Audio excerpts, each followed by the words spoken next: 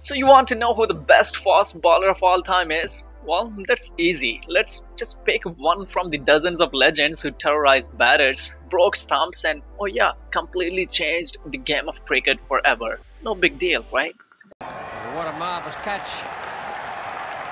Jeffrey Dushaw has made tremendous ground there. Well, let's start with a guy named Malcolm Marshall. Ever heard of him? Of course you have. He was that short, unassuming guy from the West Indies who just happened to take 376 test wickets at a ridiculous average of 2094. But don't let that fool you. Marshall wasn't just good, he was a magician, fast, deadly accurate, and with a bouncer that made groundmen rethink their career choices. Sure, he's a candidate for the best, but if you like perfection in fast bowling, he definitely is. Once an anomaly.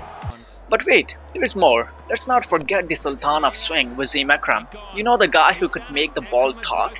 No biggie, just 414 test wickets and 502 ODI wickets. Wasim didn't just swing the ball, he made it do the cha-cha. Conventional swing, reverse swing, he could do it all. Some say he's the best because, well, who doesn't love a bowler who can single-handedly win your World Cup? But hey, it's not like that's impressive or anything. Got him! The switch has worked. Now, if you're into something a little more robotic, how about Glenn McGrath? The guy was like bowling machine, only way more dangerous. With 563 test wickets at an average of 21.64, McGrath didn't rely on sheer pace or wild swing. Oh no, he just landed the ball on a dime over and over again until batsmen were practically begging to be dismissed. Consistency is boring, right? Except when it's not, and McGrath was anything but boring when it came to tearing through batting lineups. That's inside edge. But maybe you like your fast bowlers with a little more flair. Enter Dennis Lillee, the Australian who bowled like he was in Western shootout. Pace, aggression, and a mustache that could rival Tom Selleck's.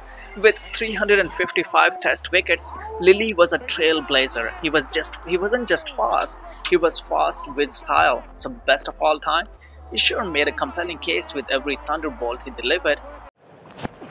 There it is. Edged, and that is the end of head. Stain gets the early wicket. And then there is Dale Steyn, the modern-day gladiator, with 439 test wickets at an average of 22.95.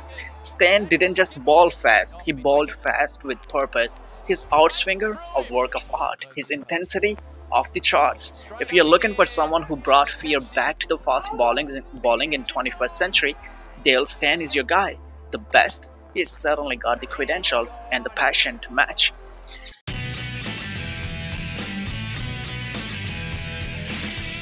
And of course, we cannot forget about Richard Hadlee, the man who carried an entire nation's bowling attack on his shoulders.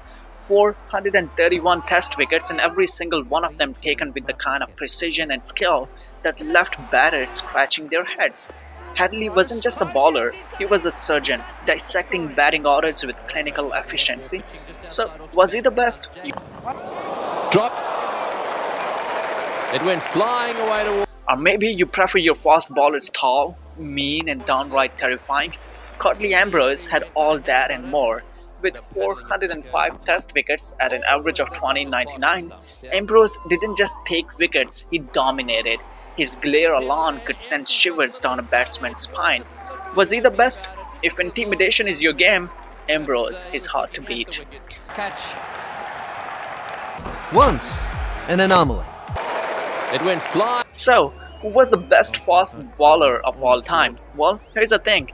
Cricket isn't about finding the best or finding the one. It's about celebrating the greats, each with their own unique style, strengths, and stories.